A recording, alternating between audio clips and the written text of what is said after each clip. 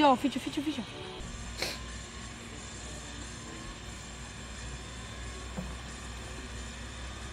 It's a great idea. Everybody needs to charge their electronic devices, and it really plays well into the European idea of public spaces being of use to the public and being for everyone.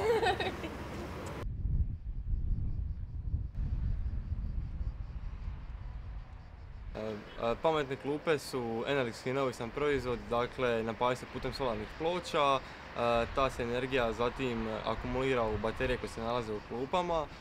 Korisnici klupa tu energiju mogu iskoristiti za punjenje svojih mobitela i tableta, putem nekakve aplikacije koje instalira na svoj smartphone mogu vidjeti i kvalitetu zraka, proizvedenu energiju, smanjenje emisije CO2 kao i nekakve osobne statistike. Također klupe služe i kao hotspot područje, a noću služe kao gradska rasvjeta.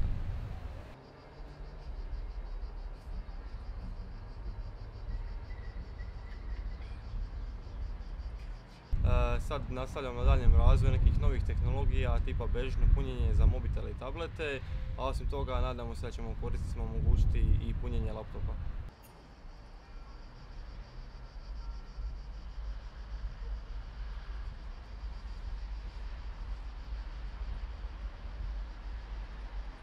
Znači, naše klupe dnevno proizvedu otprilike pola kilowata električne energije koju korisnici zatim mogu koristiti. Otprilike nekakav omjer je da 1 kW električne energije smanjuje proizvodnju CO2 za 1 kg. Tako da, evo, klupa u Solinu je u zadnjih nekakvih 3 mjeseca otprilike smanjila proizvodnju CO2 za otprilike 45 kg.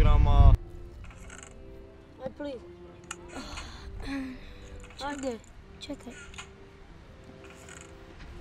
I only hope to have the same technology in Italy because I never seen.